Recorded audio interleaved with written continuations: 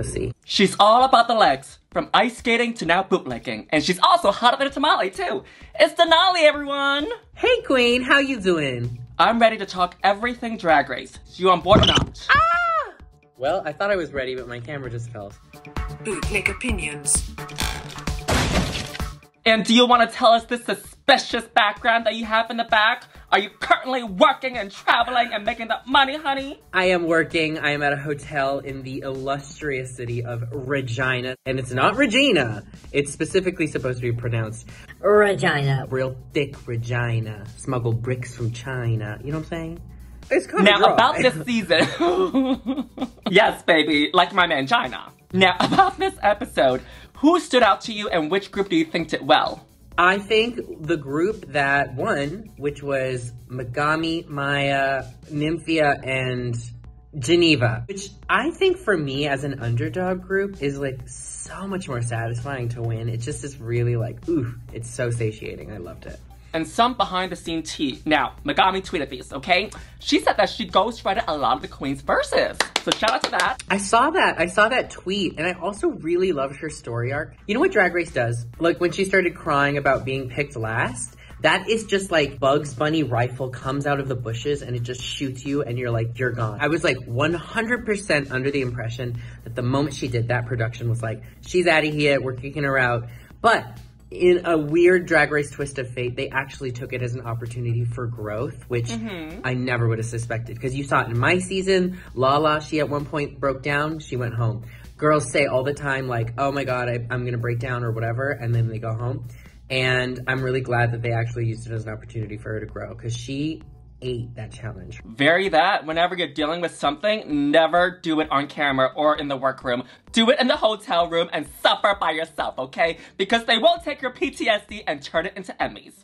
Or use it against you. They'll use it to be like, let's break down this girl's psyche like Jan. Yeah, don't say shit. Now, up for elimination is Q and Amanda. Who do you think did better? Was it the correct person that sashayed away? First of all, I'm in Canada and I had to watch the episode on like a bootleg, on a bootleg, like... VPN? Yeah, like VPN. We sell these. I watched the lip sync on this, like, weird Twitter thread thing. So, like, I couldn't fully catch everything. At certain points, my internet was weird, but whatever. How perfect is this? Well, for those that are watching, did you know that where you live affects what contents are streaming on your services? This video is sponsored by Surfshark, an award-winning VPN, a virtual private network. What is that? Where you live affects what contents are streaming on your services, ranging from movies, documentaries, TV shows, and more. For instance, our friends in the UK, Down Under, Canada, or anywhere in the world cannot watch what we watch and vice versa. But with the click of a button, you can change your location and access all the contents that you deserve. That is so cool. It is absolutely safe to use, even on public Wi-Fi. And with one subscription, you and your friends can use it in multiple devices, in different rooms, and pay one price only. And that just saves you so much money! That just makes it so easy. I'm gonna sign up right now. So what are you waiting for? Sashay your way to the link in the description and use my code to get an extra 3 months free with Surfshark. Plus, there's a 30-day money-back guaranteed, so you have nothing to lose. Now, I'm gonna switch my location to Canada to see what Denali is capable of watching. Oh my God! This is what I'm missing out while living in the US of A?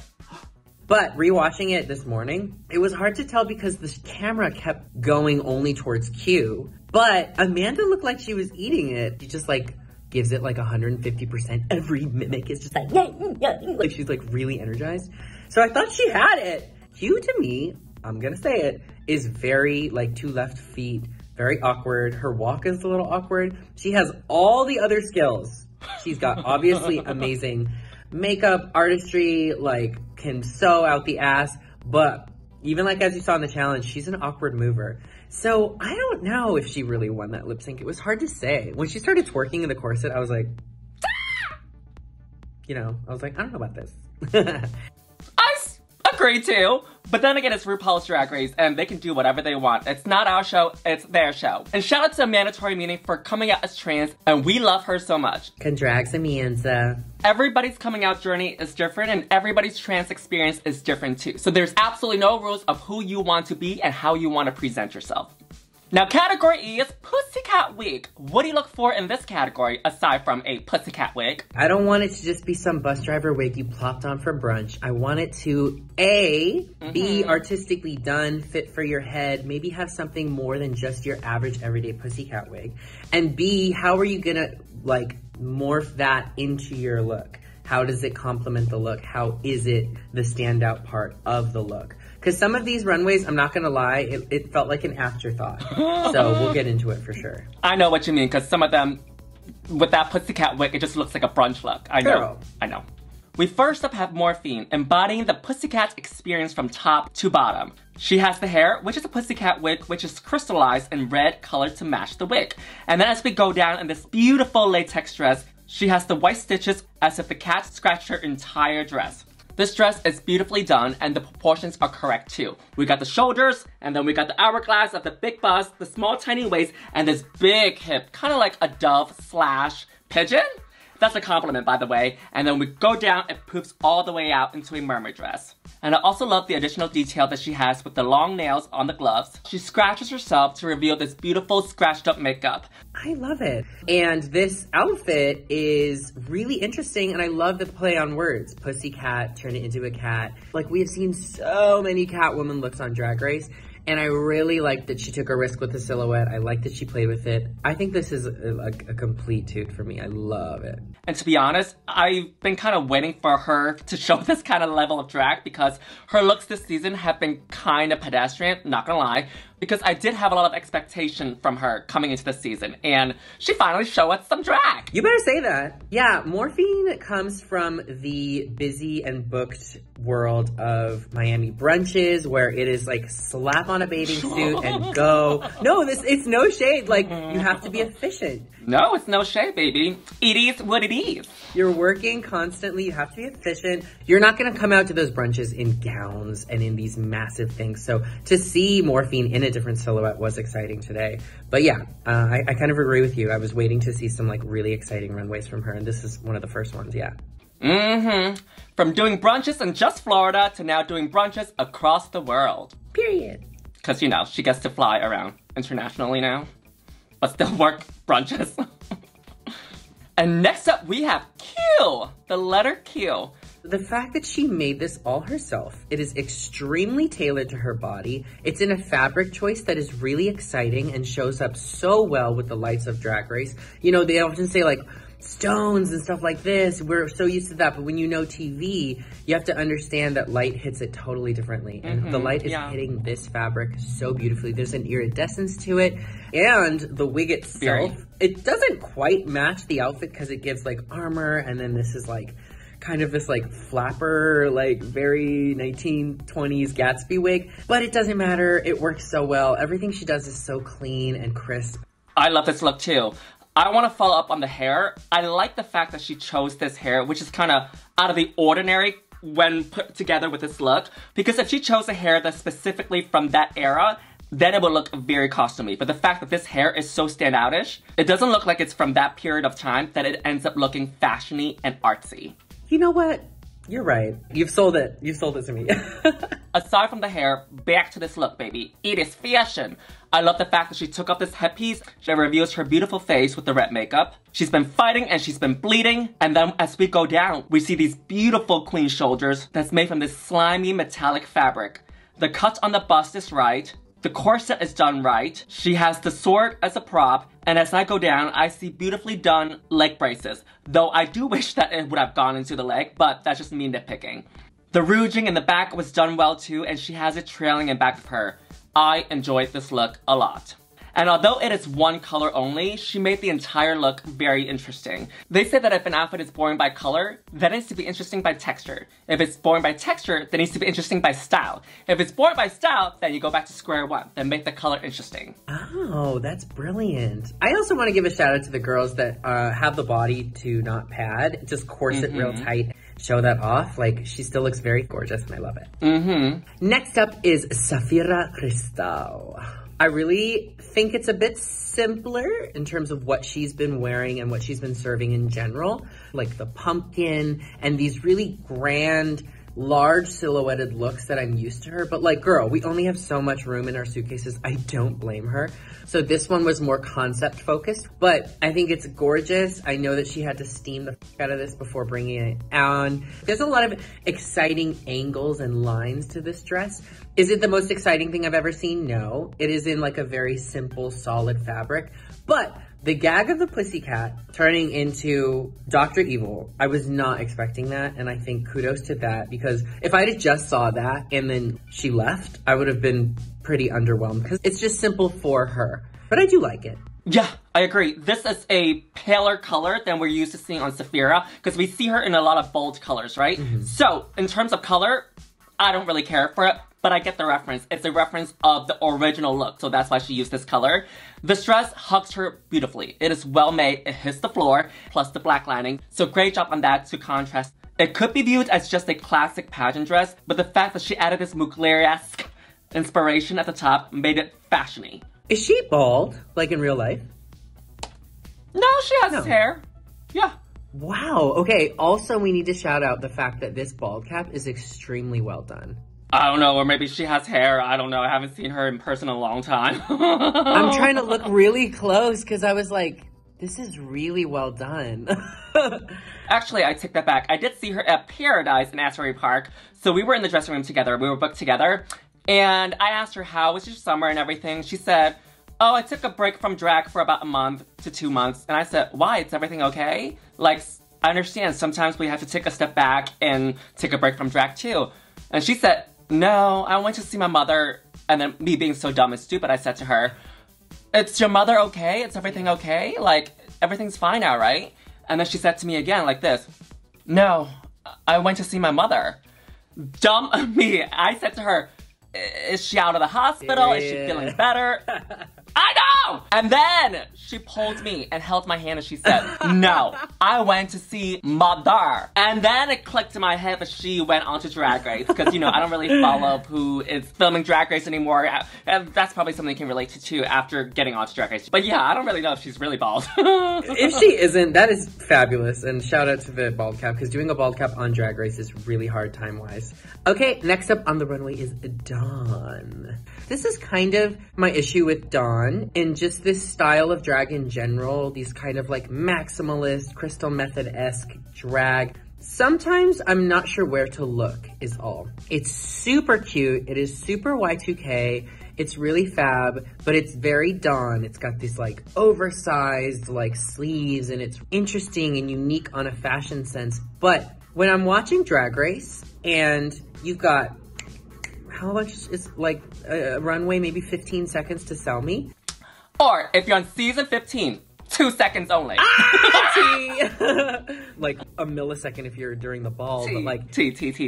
I want her to hone in her perspective and it doesn't really tie into the Pussycat wig itself. And then let's talk about it. Is this a Pussycat wig? For me, it's not a Pussycat wig because a Pussycat wig it's a lot more simpler than this. I don't think so either. I get the back, okay, cool. It is a really fun, exciting cut. I love it. It's really like Harajuku and maybe that's what she was going for. I'm not sure if I like it. I don't know. I can't decide. It's not giving me Pussycat wig. Again, a Pussycat wig is a little bit more basic than this. Instead, at a first glance, this look is giving me denim, it's giving me patches, it's giving me streetwear, it's giving me 2 a.m. after the club in a good way. But I do like this look, but as a category for Pussycat wig, kind of missing it for me because it has to read at a first glance.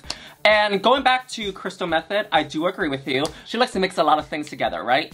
During her season, there were still some touches I feel like she could have refined in, but it wasn't until after the season that I feel like she refined the whole art of mixing things together and still look cohesive. Right, coming back to the category, which is Pussycat, it's like, how does that have anything to do with the outfit? Is it because of the animal print? It's a cat, but then you're not really having a pussycat? I'm not sure. Is individual style enough to check the box off of the runway category? Especially when you're competing with people of this level that are really putting the theme of the Pussycat wig into their outfits and delivering it as a whole package. That's where I'm just saying that this might miss the mark a little bit.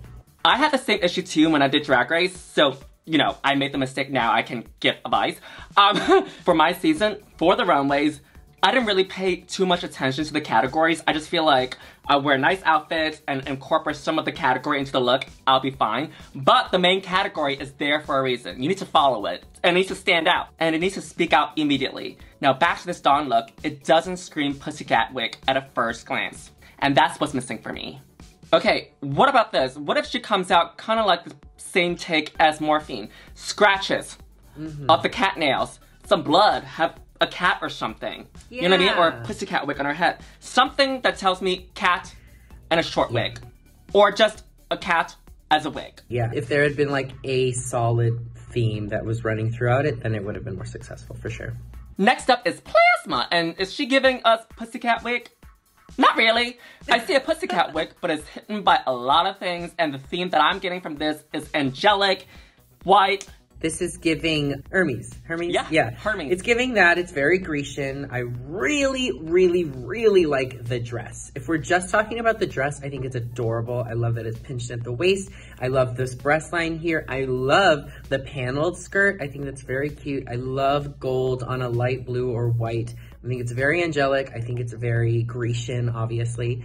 It's just too much. It is the sleeves with the boots, with the wings on the boots, with the wings on the ears, with the wings on the headphones, which I do not understand at all. And then underneath all of that is this pussycat. Again, the pussycat does not translate to the outfit and the concept as a whole.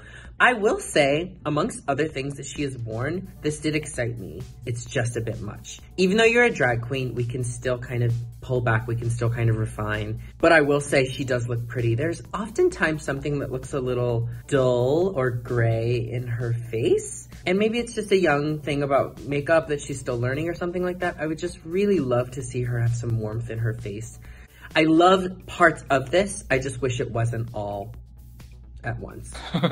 So what Denali is basically trying to say is, stop trying to be so extra gay! Yeah, you edit. I'm just kidding. Yeah, the pussycat wig is kind of beautiful too. We see the shimmer and the glitter. Like, I don't mind it. I like this look. But it's just not giving pussycat wig.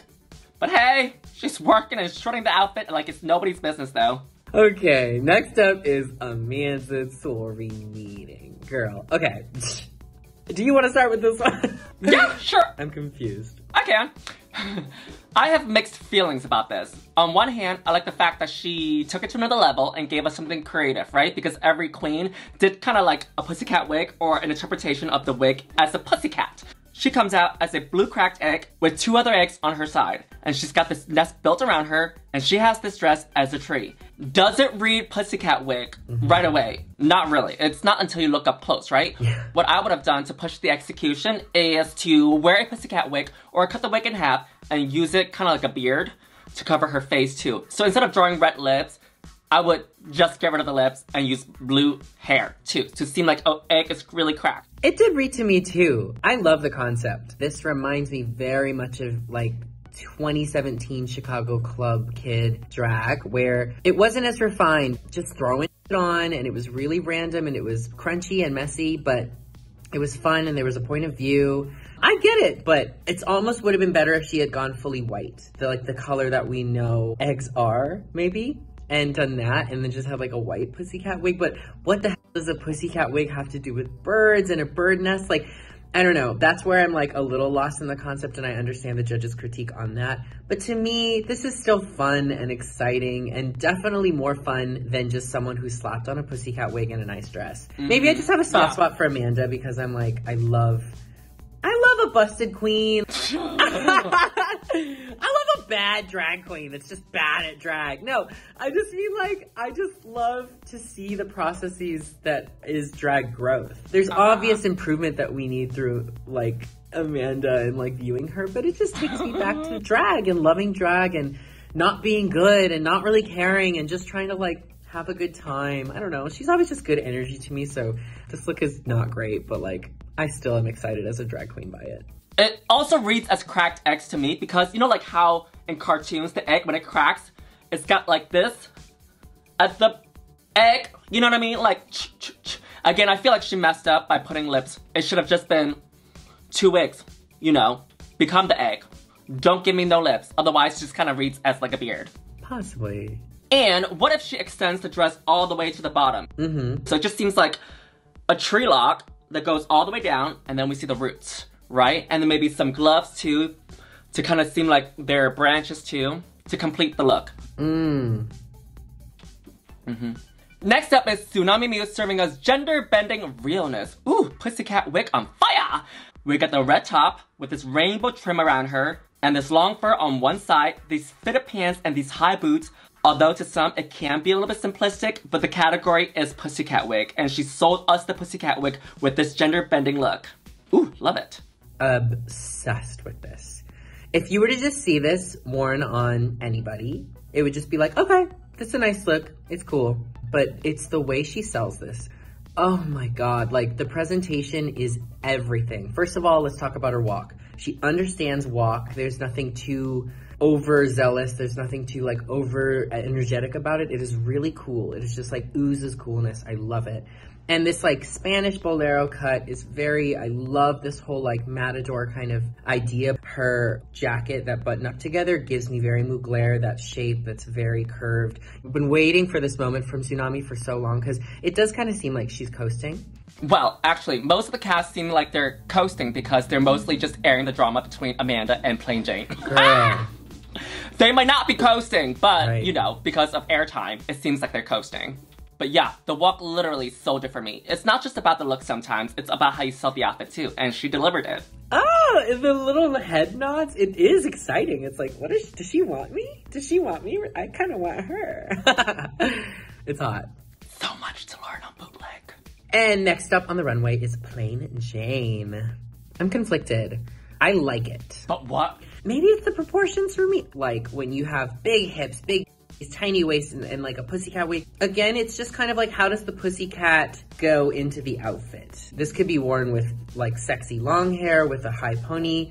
Plain Jane, every time she steps on this runway, well, not every time, but most of the times that she steps on this runway is very refined. I don't know why I don't like it, but for some reason, it's just something a little off about it. I love the mask. I think the mask is super cool. I don't mind it. I know she was sweating balls in this though. Yeah, latex have no room for breathing, baby. But I do like this look though. The mouthpiece, oh, orgasmic. But I do agree with you about the part about the wig. This outfit could have been worn with a ponytail, a wig with bangs, curly hair, crimped hair, braids, anything else. That it can replace a pussycat wig. At a first glance, this look reads BDSM, or latex, or fetish, but I don't mind this hair on this look because the fact that it goes together with it. This is a safe look. Yeah, it's a safe look. Next up is Geneva Karr, and I love me some Geneva Karr, but this look is just not it. It's all over the place. There's too many colors. There's too many choices made too.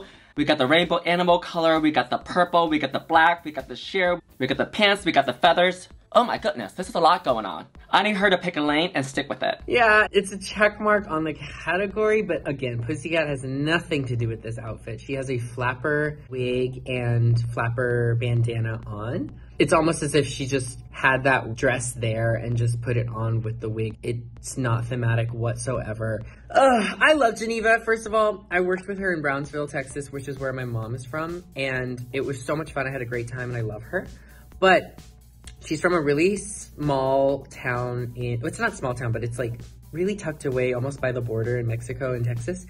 And it's club drag. It reminds me of when you're starting out, the like things that you find beautiful and the things that you're inspired by are the things that you're just circulated by, which is a lot of sequin and stretch fabric and cheap fabrics, these like rainbow leopard fabrics, and just all of her drag so far has given me very like just club girl starting out, very new. And that's hard when that's like all you know and that's your references. We're not Gottmik where you're just exposed to like Vogue all the time and these incredible runways and fashion shows and these things like this. So I understand where she comes from, but Drag Race has just pushed itself to such a new level. You have to educate yourself on these things, and it's just not quite there for her. My heart goes out to her because I totally know this queen. What did she say in her verse? She was like, watch out for this car because I'm gonna run you over or something like that. I'm just like, I don't know. I like her. She's crazy. We can't hate on this look too much because Geneva's only source for fashion is YouTube by watching Bootleg Opinions. And we're not even serving anything either. Girl, I know, I'm in a t-shirt in my hotel room. Oh, girl, y'all want to see me without this mask, girl? Oh my God. I didn't even do makeup under this mask. There's like makeup only from here to here. Okay, back to this look. I've done 2 colors only, either black and purple, or black and a colorful animalistic color. Otherwise, it's just too much going on. My eyes don't know where to look. And in the back, she got the fabric too. What the hell?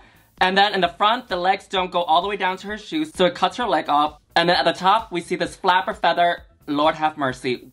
The look itself, it's a no for me, but we do see a pussycat wig though.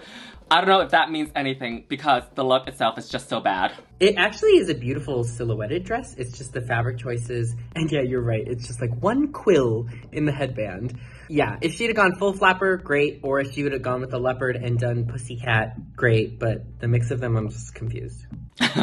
You know what I love about some of these runways is that they could be wearing some of the and ugliest outfits too, right? But they have to walk down the runway as if they are the SHIT. To be honest, this team should be very lucky and glad that they won the challenge because besides Nymphia, the other 3 just were not really serving on the runway at all.